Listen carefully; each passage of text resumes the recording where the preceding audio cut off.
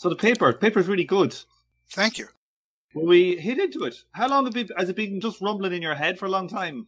Literally decades, because in the late 80s, I begin, that's like when I learned how to use a spreadsheet, and the first thing I'm doing is like, okay, let me simulate this and simulate that. And, I was working on the Okisho theorem and the refutation of that, and like, well, let's say we've got labor-saving technological change, and the means of production grow faster than, the new value added by living labor, and what are the consequences of that? And it was like obvious to me that no reasonable process of technological change generated a breakdown. I mean, I just didn't see it anywhere. You get a falling rate of profit, you got all kinds of things going on, but you don't get a situation of zero profit from new investment and a breakdown and all of that. And, I had heard about Grossman, but it was not until the early 90s that his book, an abridged version, gets published in English. And I was looking I was anticipating it. I heard great things about Grossman. This was the guy who really, returned to Marx's theory of crisis, this and that. And I looked at the book, and I was disappointed. And, I'm seeing this stuff, and there's a supposed breakdown, and there were a lot of problems. It took me a while to figure out, what exactly the problems were, because the whole model is kind of a mess, as Grossman actually understood. It was really a mess. But for decades, I've known some major problems exist with the whole model, and with Grossman's explanation that there's a crisis, there's a breakdown because there's supposedly not enough surplus value. I mean, for decades, literally, I've known that, what is really going on is this physical imbalance in the reproduction scheme that Grossman inherited from Otto Bauer. And that physical imbalance is just not plausible. So I've known this, and it's like I had always better things to do. And finally, basically, I was able to confirm that I got some help, that the portions of Grossman's book that I was not privy to, because I'm reading from the English abridged version, there's nothing in the book that I didn't already know. Nothing I didn't already know is in the book that would cause me to change my conclusions, my judgment regarding the book. So I said, okay, here, I'm not getting any younger. Let me write this up, because it's important. I mean, I've come to realize over the years, especially very recently, how important it is. That it seems to me, I haven't done an actual survey, but it seems to me that most of the people who say and think that they like Marx's crisis theory, it's actually Grossman or some version, handed down, some secondhand version of Grossman that they like. It's nearly like people have seen the failure of a political revolutionary movement, and they kind of go, oh, well, we can always fall back on, what Grossman said about the breakdown theory. There's definitely that. I have as you know, a section early on in my article where I talk about fatalism and the attraction of Grossman to fatalists. Even though Grossman himself was not a fatalist, his stuff is popular among those people who are fatalists. Yeah. And definitely one of the attractions of fatalism is this, idea like, well, it's the breakdown of capitalism is coming anyway. Even if we can't hasten it, it's all going to work out in the end. So, getting towards the paper, I must say, like, what's really great about the paper, and what's kind of good about the use of mathematics in economics, when it's not some... Well, you're not inverting a square matrix, yeah. yeah, when it's not just some ideological kind of whatever, of neoclassical or whatever is going on. That, like, you can take the person's arguments, what they say, write them down, and see clearly what the implications are. And when you do that, now I must say reading the paper is quite long, but the math in it is really pretty simple. There's maybe one kind of tricky bit in the whole thing. It's not very difficult algebra to follow, and it gives a kind of devastating critique of the problems of Grossman's setup and Autobauer's setup. So, like, that's the one thing I'd like to say, is that it's a really, really good example of how maths can clear up a very, very simple, like, misunderstanding that forms the basis of a whole theory. Yeah, if in fact it does, the math can show that. I mean, a lot of times it doesn't work like that. A lot of times people produce, a mathematical refutation of this and that and the other thing, and they're smuggling in a lot of stuff that's actually not what the author said. I'm very aware of that. But in this case, I didn't have that problem, or I had it much less than normal, because I'm working with an actual formal model that's specified in terms of, numerical growth rates and everything. So I just had to look at the implications of that. And, I try to make the mathematics as intelligible as possible. So I'm glad that you found it kind of like clear.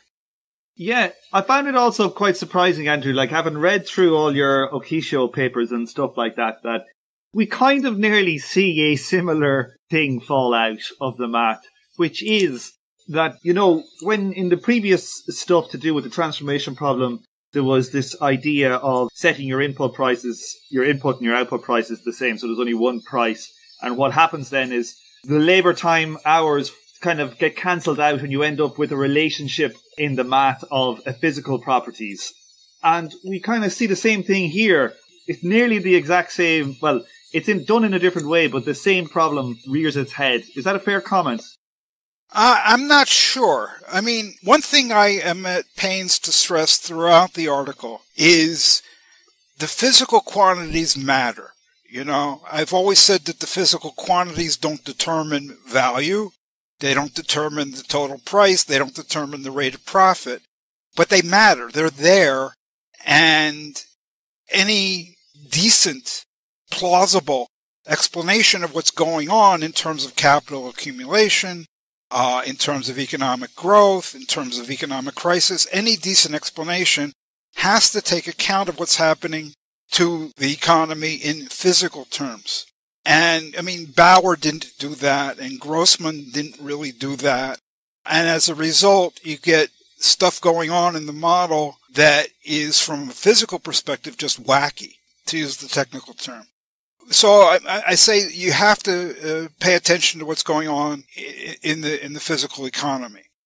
I mean, for instance, just so everybody can follow this, Grossman says there's a breakdown in the model, the scheme of reproduction, after 35 years. Why? There's not enough surplus value, he says, to continue accumulation at the postulated rate. And that sounds really cool. Not enough surplus value. There's a problem of valorization. Okay. However, when you look at the physical quantities that are associated with his breakdown condition, what it turns out to be is not enough surplus value turns out to mean that the amount of means of production and wage goods for the workers that are required next year, the total of that is bigger than the amount of stuff that was produced this year to supply that. So it's a physical imbalance. And then, why is there this physical imbalance? Right? Actually, no good reason at all. And Grossman says this breakdown condition, before the economy collapses, there's actually, an economic crisis. So it's not a once and for all collapse, there's an economic crisis. But the problem is this economic crisis, so-called, caused by the so-called lack of surplus value, what it turns out to be is a crisis wherein not enough stuff is produced compared to the amount of stuff that's demanded. And the actual crises of capitalism are the exact opposite. Not too little supply compared to demand, but too little demand compared to supply. I'm not saying what the cause of the crisis is. I'm just saying what the phenomenon of the crisis is stuff is out there in the market and it's not being sold because of the lack of demand. Okay, that's when you begin to get your downturn. What Grossman has actually modeled, whether he's understood it or not, is the exact opposite. Too much being demanded compared to what's being supplied. So, you really can't have a decent explanation of economic slumps and crises if you're not even getting the phenomenon right. So the whole problem seems to stem from this idea. They're trying to, correct me if I'm wrong here, Andrew, they're trying to, in a crude way, trying to model essentially what I think is the rising organic composition of capital in the model. So they say that the constant capital versus the variable capital is growing at a faster percentage. So your amount of stuff that you're using for, well, there's no fixed capital in this. So say the amount of raw materials you're using is growing at a faster rate than your labor is. So you're getting an increase in technology. But how they model that is the problem, in that they keep the price of the inputs, so the price of these raw materials, at the same value, yet there is a contradiction. How can it be the same value if it's being produced more efficiently? Absolutely correct. And this is something that Grossman was very well aware of. He inherited, he took over this reproduction scheme that Otto Bauer had developed. Okay, so these problems of modeling technological progress kind of indirectly through constant capital growing faster than variable capital and new value, this was all there in Bauer. And Grossman takes over, he appropriates this and says, look, Bauer said that this thing doesn't break down, but that's because he only looked at the first 4 years. Let's look at the process, as it evolves through time, and lo and behold, there's a breakdown. But Grossman says, the problem, just like you said, Tom, is that if you've got technological progress that's continual, you're going to get the price or the value of the commodity falling because technological progress means that productivity rises. It's cheaper to produce each unit, and that causes the price or the value of a unit of output to fall. So, the whole thing just doesn't work. What Grossman does is say, look, within the confines of Bauer's model, here's a breakdown. Now, we deal with some problems that are there in the model. One of the big ones is the fact that Bauer held the price or the value of the commodity constant. So Grossman relaxes that really fatal problem. He says, okay, we're going to have rising productivity, cheapen the commodity, and that's completely right to do, but he doesn't really show it. He just talks about it. And the way he talks about it is insufficient for the problem at hand. Okay? Because the issue here is when you hold the price constant, then you get this breakdown. And what happens when you don't hold the price constant, when the price is falling? Is your constant capital going to continue to grow faster and faster without limit compared to the variable capital? Or will the price declines eventually cancel that out so that the constant capital does not rise in an unlimited way? It rises, but not in an unlimited way compared to the variable capital. Grossman didn't know. He just sort of used his intuition and said, oh, well, what it does is the decline in the price slows down this process of growth of constant capital as against variable capital. So it just moves slower, but it's not going to be the case that the price declines are so big as to prevent, to neutralize this tendency to break down. He had nothing on which to base that. Okay, it was just his intuition, and what I show in the article is his intuition is wrong, at least if you are understanding the process of the determination of the price or the value in accordance with Marx's value theory. I'm able to show that if you have Marx's value theory being employed, then you don't get a breakdown. Yeah, so there's an interesting kind of finding you have in there when you apply like Marx's value theory to it. You end up with this result that the rate of capital, the rate of growth of constant capital has to, in the limit, approach the rate of growth of value in the system as a whole. That's kind of an interesting finding. It is. I mean, to me, it's kind of obvious, but I have intuitions that are different from a lot of people's intuitions because, they've come through over the years. Here's my intuition. If the growth of total value is being driven by new value coming into the system, then in the limit, okay, value is going to be growing at the rate of growth of the new value. That's the intuition. Okay, people don't see it, but to me it's kind of obvious that, in the limit, total value is not going to rise faster. The growth rate of value is not going to be faster than the growth rate of new value.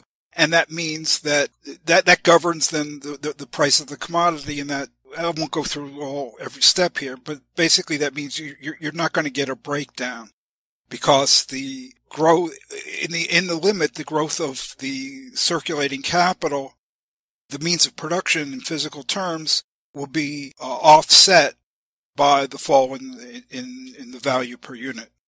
I should say something, just a minor terminological point that was brought to my attention. Grossman says that there is fixed capital in his model. I say that there isn't fixed capital in his model.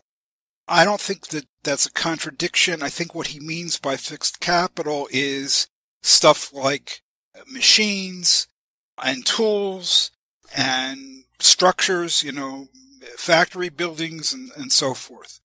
And we often call that fixed capital. I'm using the term fixed capital in a different sense, technical sense, more appropriate to what I'm doing, which is to say that all of the means of production that are employed in production are used up during the period. None of them persist in physical form in the production process after the one period. Okay, that's a different sense of the word fixed capital. Right, so it's like circulating fixed capital nearly. It's circulating capital, including circulating capital of the kinds of things that are commonly called fixed capital. Okay, so the point is, Grossman's got machines, but his machines are all used up during the year. Right. He's got factory buildings, but they only last a year. So let's talk a little bit about this limit then. This idea that the rate of the growth of constant value in the limit, due to the cheapening of the inputs, the physical inputs for the constant capital, it reaches the same rate of growth as value overall. That, to me, I find, like, I follow the math. Yeah, I go, cool, that's grand. But it at some level, I'm kind of confused still. Because, like, to me, Marx's insight is that overall, the rate of constant capital does become bigger than the variable capital element. That's the falling rate of profit. How do you square that limit function? Like, can you explain that to me? Because I'm slightly confused by that, I must admit. I think you're probably not as confused as you're indicating you are. Things can grow, and they can grow forever. But that doesn't necessarily mean that they grow without limit. For those who are thinking in terms of a graph, imagine time on your horizontal axis, and you got your ratio of, let's say, constant to variable capital or whatever it will be. Okay? So as you go to the right on your horizontal axis, as you move forward in time, the constant capital grows as against the variable capital. So your curve is upward sloping. Okay, but that doesn't mean that curve that's upward sloping increases without limit, from 1 to 2 to 4 to 8, I mean, or even 1 to 2 to 3 to 4 to 5 to 6 to 7. The curve can... the rate of growth slows down. The rate of growth slows down, so the curve can rise, but rise at a decreasing rate. Okay, and so it's just, there's a deceleration of something that's increasing. It's like you bring your car onto the highway, and because you're getting onto the highway, you're accelerating very fast. Okay, so you're not only going faster, but you're going faster at a very rapid clip. Then, once you're on the road, you still might be going faster, but you're decelerating. The rate at which your speed is increasing is becoming less and less. Okay? I'm talking about something very similar. Okay? So eventually you hit whatever you want to hit. I mean, in miles per hour, it might be, 60. In kilometers, it might be 100. So you're doing 100 on the road. Okay? So at that point, you're no longer going any faster at all. But you went from 30 to 60 to 80 to 85 to 87. Right? Like that. Constant capital can grow forever relative to speak, in a strange way. It can grow forever as against variable capital, but that doesn't mean it increases without limit, okay, measuring on your vertical axis. But if both, say for example, if both constant capital and variable capital both are essentially growing in the limit at the same rate, that means that the rate of kind of the organic composition stabilizes? The value composition, yes. But keep in mind that in the context of this Bauer-Grossman model, there is nothing that I'm calling fixed capital. If you had fixed capital, it would be a somewhat different set of issues we'd have to deal with. Okay, once you have the fixed capital in, you have essentially things involved in the equation that are from previous times, which drag down certain elements in those growth trajectories. Yes, especially, right. Right, it becomes a more complex problem, although in general, let me say, I don't find in simulations that I do that even with, fixed capital in the sense of means of production that last more than one period, I don't find that the constant capital grows without limit. In general, I don't find that constant capital grows without limit relative to the new value added in production. Right, so it tends to a kind of a limit. Yes, but the models we're building they're not real life models though. So the dynamics the actual crises dynamics will be largely omitted from these models, won't they? Yes, they're not models really, but I don't do models. They're not models of reality. They're models right, and they're not meant to model crisis. Among other things, they're not meant to model crisis. So it would just be, to give you an example, let's say the means of production, including the fixed capital, including the circulating means of production constant capital. Let's say that grows at 4% per year. And the employed labor force and the new value increased by 1% per year. Okay. And then how, on the basis of Marx's value theory with those numbers, how does the economy evolve? Okay. Now, what you get is at that point, you're going to get a fall in the rate of profit. And in reality, what you're going to get is various responses on the part of the capitalists to the fall in the rate of profit. Okay, so if you were building a model, you would look at all of that. Okay, but let's say that's not what you're interested in for some reason. Maybe you say, okay, if this process were to continue, where would it end up? When all is said and done, where would the economy be heading toward? So I ask a lot of questions like that. It's kind of like you're looking at, say, maybe the first and second order effects of value theory, but not the third and fourth and fifth and sixth that happen in the real world. Yeah, you can put it like that. Yeah. And it's because questions like, where is this process headed? If it were to be left uninterrupted, where would this process be heading? That in itself, I think, is a legitimate question, and it sheds a lot of light on the dynamics. And then you could do things like compare that to, what the Akisha theorem says and so forth and so on. There's a lot of questions that are, I think, important questions that are helpful to know the answers to that are not, let me build a model of here's how the economy actually works. Okay, the moment you start to do too much of that, here's how the economy actually works, you run into a problem of you got so much going on that you can't figure out what's cause, what's effect, what's just, a byproduct, just like in reality, right? All this stuff is going on.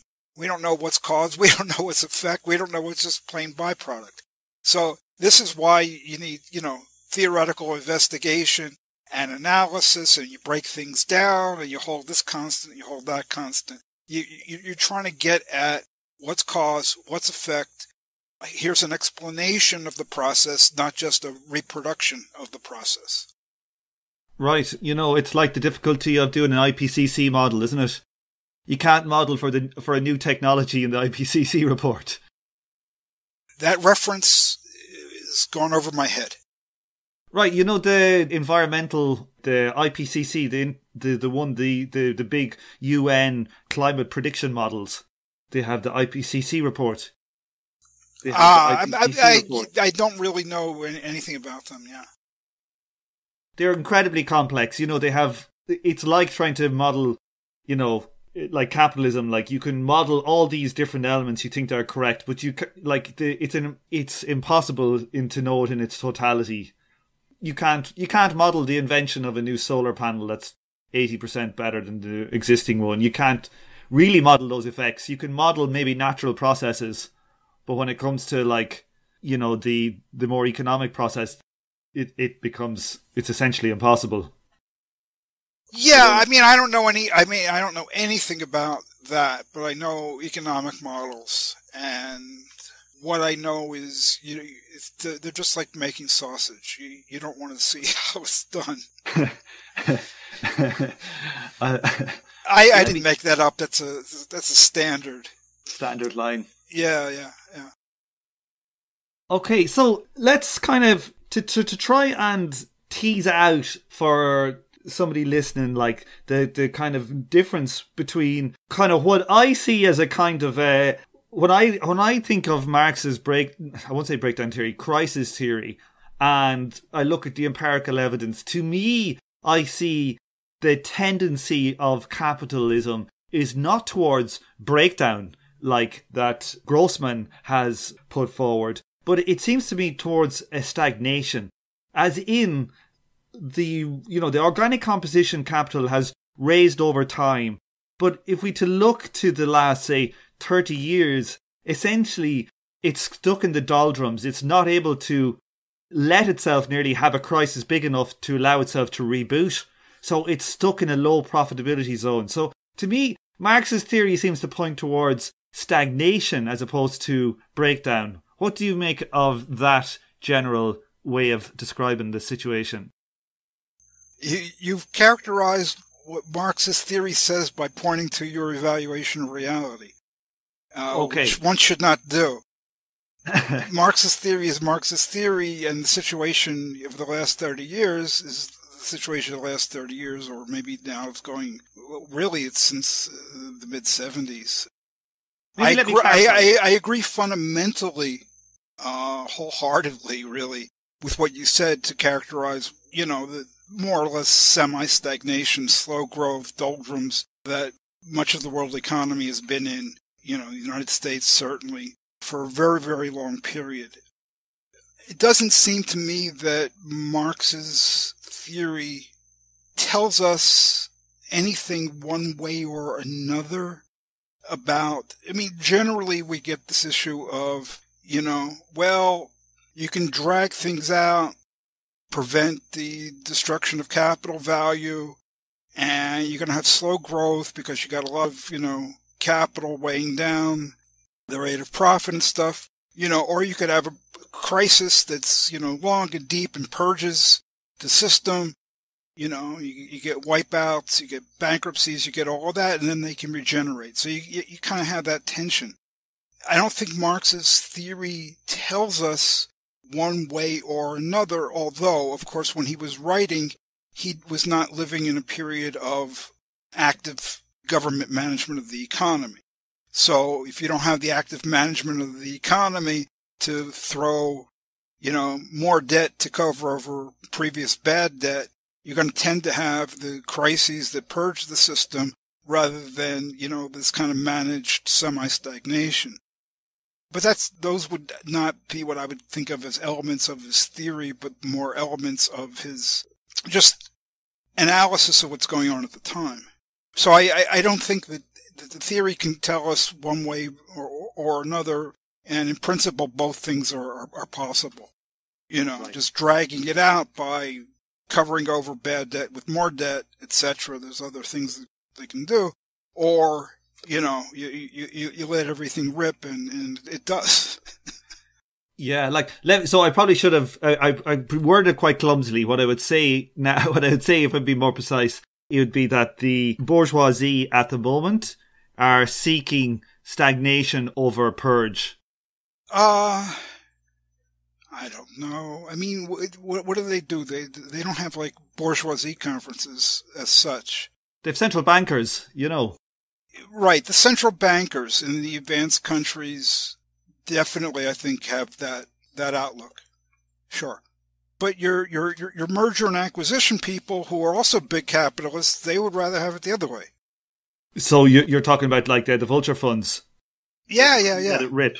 Yeah. I mean, if you want these companies that you can buy up, you want them to crash so you can buy them up on the cheap, and you want a lot of them available. So it's not like the capitalist class has one set of interests that they're agreed on and that they try to put into effect. Yeah, and they do have these things have tendencies to move and shift over time. With complex systems can shift from long periods of a single state and then just flip to a new state. So who knows what the hell's coming. Let me see here. Okay, there's one thing here you said in the paper which I found very interesting, Andrew. It was a little bit of empirical evidence to show how kind of crazy the assumptions in the model were. So this was the idea that constant capital grows at 10% an annum and the living labour grows at 5% per annum. So that's how they tried to model this falling rate of profit in their model. You said here that in the US economy, the capital output ratio, which tends towards 1 in Grossman Bauer, so everything is constant capital versus labour. In America, it's 53.4%. That's it. I'm staggered by that. Right. And there's a little bit of text where I say this is exclusive of fixed capital. If you were to look at the total fixed and circulating capital compared to output, I mean, it's, I don't know, 4, 5, 6, I don't know how, it's huge, okay? Okay, yeah. But if you're just looking at something that's approximately, obviously we have an economy that produces all kinds of things, so you can't say, how much means of production per unit of physical output. But speaking in that way, okay, the amount of means of production needed to produce a unit of physical output is around 1/2. And it's been 1/2, for as long as I can remember. It doesn't move. That's even interesting by itself, that it doesn't move. That there seems to be some some relationship between the amount that is spent on wages and the amount that is spent on circulating capital. Yeah, right. Your gross output, what they call that's like the total price of all the output. About half of it is your means of production and your depreciation of fixed capital, and the rest is, your net value added, or, what Marx calls new value added. So that's about half. And, in the U.S. economy, about 30% of that, goes to wages and benefits, and 20% to profits and taxes and stuff like that. Now, is there anything else, Andrew, we haven't hit from in the paper? Well, we kind of talked about a couple of issues that I think are extremely important, but I don't know how much listeners could pick up on them. One is the issue of the need to root these kinds of investigations not only in value, here's the movement of value, But to understand that value does not move on its own in abstraction from use value, in abstraction from the physical quantities, that's not there in Bauer, it's not there in Grossman, and in 90 years of commentary, people have, surprisingly to me, just sort of thought that you can talk about what's going on with the values and you can ignore what's going on with the physical quantities, and you don't have to make sure that the things mesh or that the underlying physical scenario, is plausible at all. But as a result of his inattention to what was going on the physical side of the economy, Grossman, first of all, just characterized the cause of breakdown in a very misleading way. As I said, he says there's not enough surplus value. It's a problem of valorization. Well, what he had, what he was actually modeling, although he didn't know it, was not enough stuff is produced compared to the demand for the stuff, for means of production and workers' wages in the next period. So, what I'm hoping that people will do is to realize that you can't just stipulate some abstraction, constant capital grows at 10% per year, variable capital grows at 5% per year. Well, why? You can't say that's a law of capitalist production. Marx didn't do this kind of thing at all. You look at what Marx does. Marx gets his value numbers by taking prices and taking physical quantities and doing the multiplications. For instance, you look at the chapter on the labor process and the valorization process in Volume 1 of Capital. He doesn't just say, well, there's 400 pounds of constant capital that gets transferred. He says there's this much cotton and there's this much wear and tear on the spindle and it costs this much and blah, blah, blah. He works through all the calculations, building up the value numbers on the basis of the physical quantities and the prices. And that's really the only way to do it. Otherwise, you just don't know. For instance, you buy jelly beans, and this year 20 quid, and next year it's 25 quid. Well, okay, so you're spending 20% more on jelly beans. Well, why is that? You consuming more jelly beans? Or is it just that the price has gone up?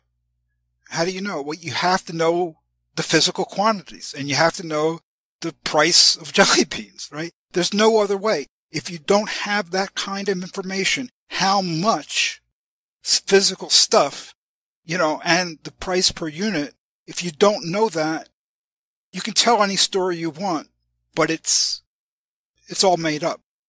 And that's fundamentally what's wrong with the way that Grossman tried to fix the problems in the scheme of reproduction that he took over from Otto Bauer.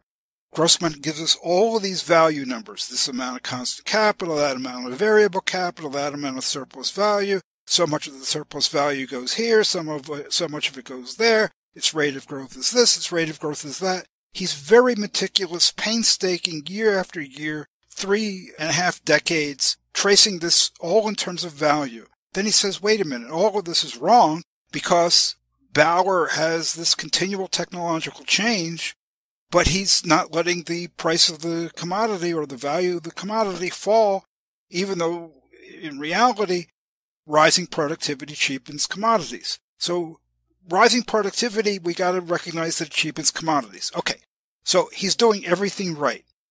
But then he doesn't do with the physical quantities what he did with the values. There's no calculations. There's no tables.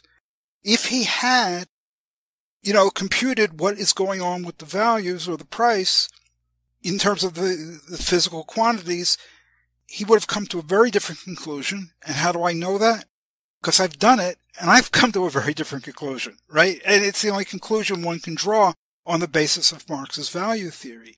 Okay? And the conclusion is that when you let the price of the commodity fall in accordance with rising productivity, the constant capital no longer grows in an unlimited fashion as against the new value in the variable capital. Okay, so there is no breakdown. There is no moment where the mass of profit is insufficient in the specific sense that Grossman meant. Okay, But because Grossman did not do the calculations, he just sort of talked about, the cheapening of the commodity and its effects, but he was using his intuition and he was guessing, and he got it wrong. So these two parts of the story, Grossman made a valiant effort to fix the model, but he didn't go far enough. Okay, because he did not compute his physical quantities and his per unit prices. He just guessed at what the effects would be. And he guessed that, well, the process still it tends to break down just more slowly. It's just the moment of breakdown is postponed. But he didn't know that. He could not have known that without doing the calculations in terms of the physical quantities. And so he guessed, and he got it wrong. Like, it says something very important, like that, you can't excise, like, the use value from the value. The two are a part of a dialectical whole. You can't separate them for any type of analysis. Yeah, it's a breath mint, it's a candy mint, it's two mints in one. So, like, there was a certs. We used to have a mint called certs. And it would be both of them. It's a breath mint and it's a candy mint, But, I mean, values, like I said, they don't move on their own in abstraction from the use values, Why are you spending more on jelly beans? Well, it might be because you're eating more jelly beans. No, you know what it is, Andrew? It's that ship that was stuck in the Suez Canal. That's why they're gone up. That's what it is. It could be the price of the jelly beans rises, but it's going to be one or the other, or some combination. Of both. And it could be many different possibilities, and we're never going to know which one it is. But in any case, you can't just sit back and say, there's a law of capitalism that we're going to pay 20% more for jelly beans every year. Well, no, you can't say that. You got to say, well, maybe the world supply of jelly beans can't keep up to that 20%, and maybe that the price of jelly beans is going to fall such that you're going to be able to consume more jelly beans, and not pay more. You got to pay attention to both sides, the physical and the value. So let's say something a bit positive then about the book. It's a good few years. I did read it about 6 or 7 years ago. And what I got from it, I probably wasn't paying close enough attention from that. I found the models personally, I kind of found them a bit basic, and that's probably why I found them basic. I kind of found them a bit arbitrary. But the thing that I actually got from the book was, I think in one large section where he goes into a huge amount of kind of counteracting tendencies to the fall in the rate of profit. Like, it seemed to me that he went into more kind of examples of tendencies than Marx did in Volume 3. Am I misremembering there? Or am I... No, I mean, yeah, that's a very large portion of the book. And so what he's trying to do is he uses the term counteracting tendencies or modifications, modifying counter tendencies, something like that. So that's terminology from Marx, but this is basically Grossman's attempt to grapple with the insufficiencies of this model from Bauer that the scheme of reproduction he inherited from Bauer, and to say, look, I know that capitalism does not evolve according to the prices remaining constant, but we got technological change, and the constant capital grows at 10% a year, and the variable capital new value grow at 5% a year. There's a lot of things that go on. So he talks about these in terms of modifying counter tendencies, and that is a big chunk of the book. And yes, it's much more in depth than what Marx was doing, because it's not really about the fall in the rate of profit so much as it's about this breakdown tendency. There is no breakdown tendency in Marx's crisis theory, as I discuss in the article.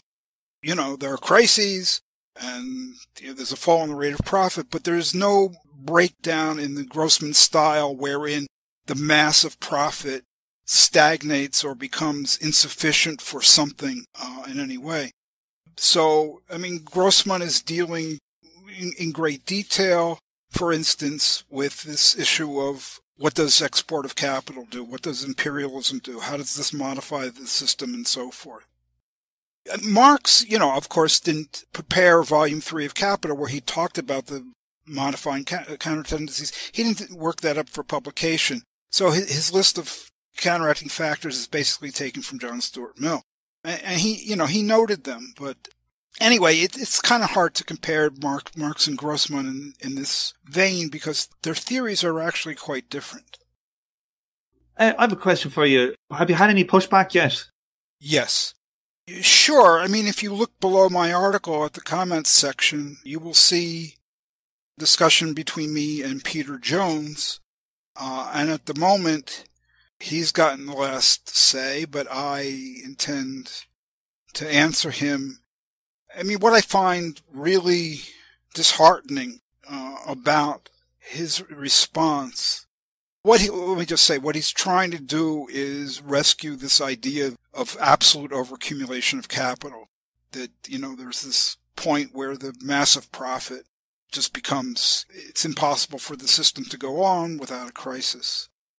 So he produced this model, and I mean, this model that he produced generates the result that he wanted, okay, but it does so by doing everything that I said you shouldn't do in the article, imposing some arbitrary growth rate of value magnitudes from the outside, okay, and he doesn't look at the process of valuation, the determination of the price of the commodity. He doesn't say, okay, this is endogenous, this happens within the valuation process of the economy. He imposes that exogenously from the outside as well. And by saying, here's how the total value magnitudes, grow, and here's how the per unit thing grows or shrinks by 2% per year, he has basically forced the physical quantities to fit this set of assumptions of his. And this set of assumptions of his is just not grounded. And, for instance, he says that constant capital as a share of total capital increases by 1% per year. Well, if you think about it, constant capital as a share of total capital increasing by 1% per year, eventually it's going to be more than 100%. How can the constant capital be more than 100% of the total capital? Well, it can't. Okay. But in his model, it is. And as a result, the variable capital becomes negative after a while, which means that, the new value being created by the workers and the surplus value becomes negative. And of course, that's going to generate a crisis either at that moment that becomes negative or actually, all along. The economy is driving towards that, so problems appear from the very beginning. In his model, you've got from the very beginning this mysterious thing going on where the growth rate of everything is declining. Why? Well, we don't know. It's just all in service of producing this, insufficiency of the massive profit. So I found it very disheartening because I'm saying, what you need is a plausible physical process. You need to be able to compute the price per unit and then your physical quantities and the price per unit. That tells you how the value magnitudes grow. And I just find it disheartening that message, which is just it's all obvious. Yeah. It's disheartening that he hasn't taken this to heart. And as a result, it's hard for me even to discuss his stuff because I'm like, you can get a result that seems plausible to you, but if the process that's generating it is not plausible, there's no reason to take it seriously as far as I can see. Yeah, it's not Marx's theory, is it? It's just some other theory. I think Marx was smart enough not to have a theory in which some, inexorable law imposes itself on capitalists that they have to allocate their capital such that more than all of the capital is spent on constant capital and, a negative amount on variable capital. And there's, negative workers, not working in the not factories. I mean, I don't know. Like, it's like, I don't know if we really explicitly dealt with it, but in the paper you get into this idea explicitly of how this 10% growth rate that Grossman puts into the system it's an exogenous kind of a factor, that it's just determined from outside, not within the relations of the economic system itself. And it seems like Peter Jones, I haven't read his stuff, but it's like he's saying, well, okay, let's not go to 10%, let's try 1%. Doesn't seem too much, does it? And look, it still happens. Yeah, but it's even worse because it's not 1% growth of constant capital. It's 1% growth of constant capital as a share. As a share, that's what I mean. Yeah. Okay, I mean, okay. that's even worse, because I can imagine it's more imaginable the constant capital grows at 10% per year. It's okay forever. That's somewhat imaginable. It's just not at all imaginable that constant capital grows by 1% a year as a share of total capital, so that eventually it's 98, 99, 100, 101, 103, 107%. That can't be. Is this Peter Jones? I'm just looking him up. Is he Australian? Yes.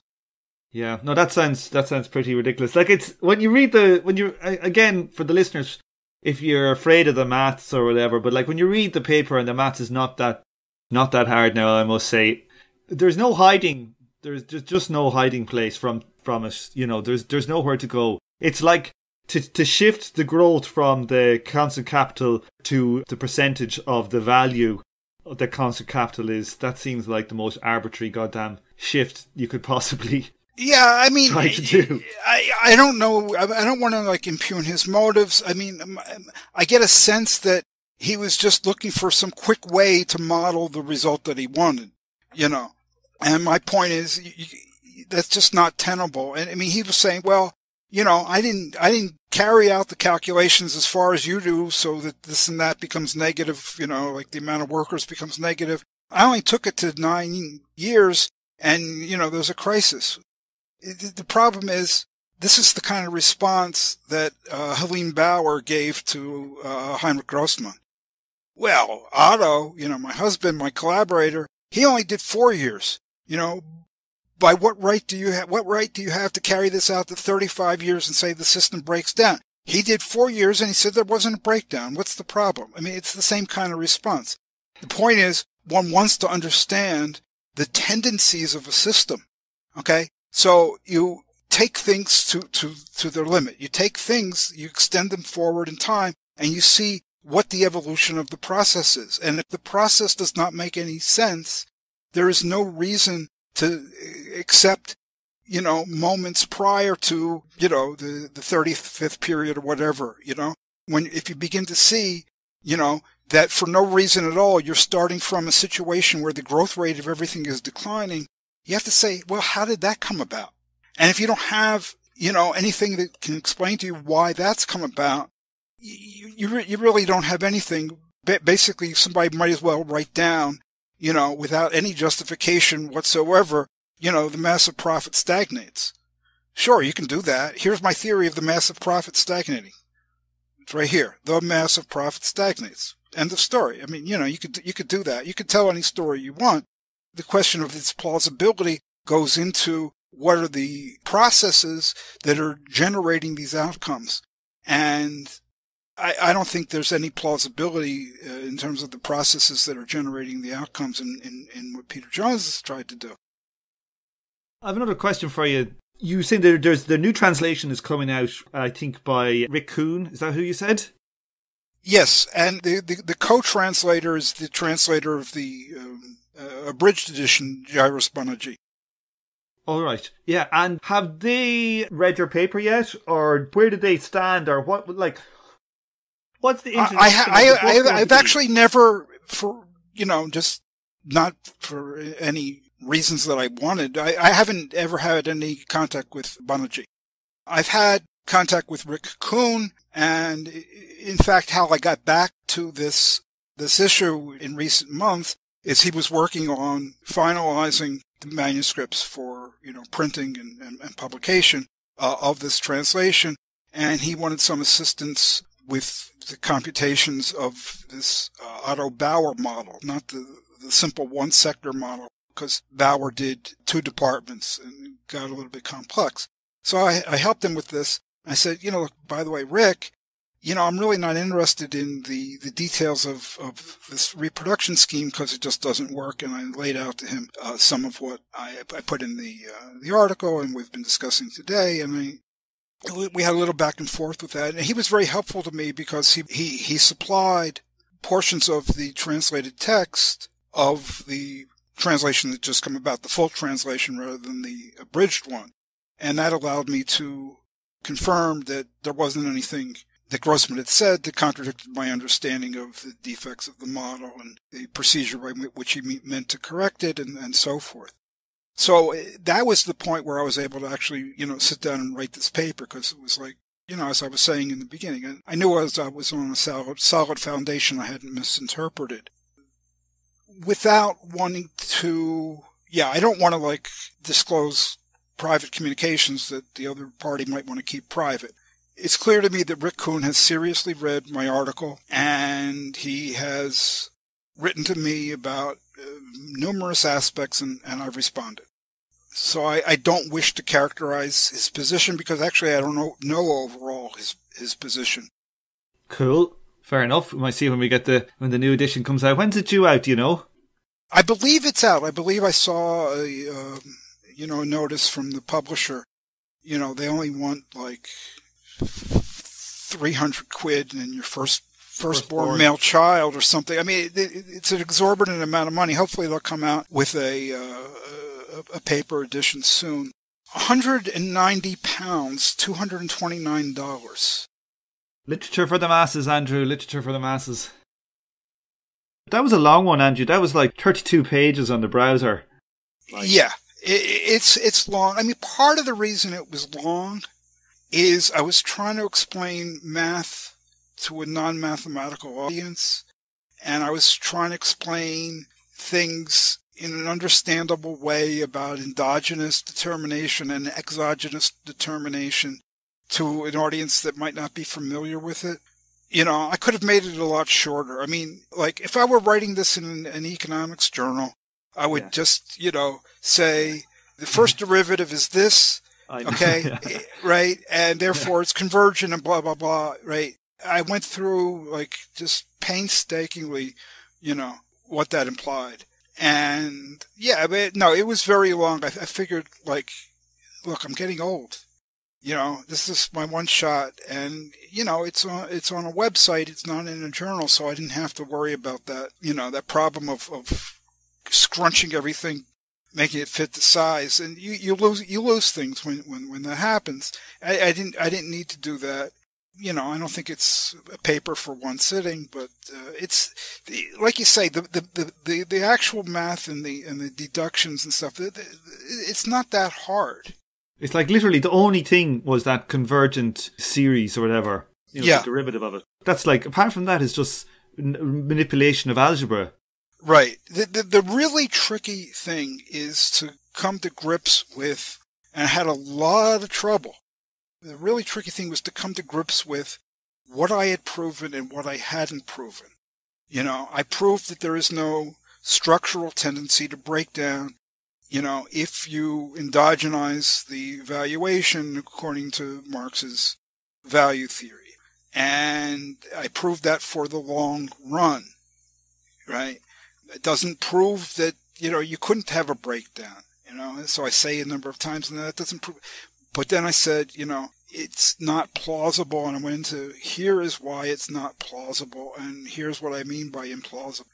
But, people who think that they can tell whatever story of value they want and let the physical quantities just kind of hang out there, realistic, unrealistic, because, they're not taking it to the limit. I don't know what to say. I mean, are you going to look? Everything I've always done is always like this.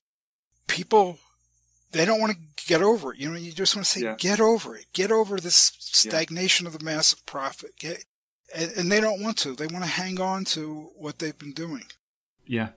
What is it? Is it physics proceeds one death at a time or something? That might have been Max Planck. Planck, I think it was. Yeah, it might have been him. He said old ideas don't die because their proponents become convinced that they're wrong. The old ideas die because the old generation dies and a new generation comes along that's familiar. That's great, Andrew. Thanks for coming on the show today. Oh, thank you very much, Tom. I enjoyed it. Thank you for inviting me. You will provide the URL? I will indeed. And also, there is a Spanish translation of the article, and if you go to the URL that Tom's going to give you, you can get to the Spanish translation that way. And also, there is a forthcoming German translation. And I'm, especially pleased because that's the original language in which Grossman wrote this.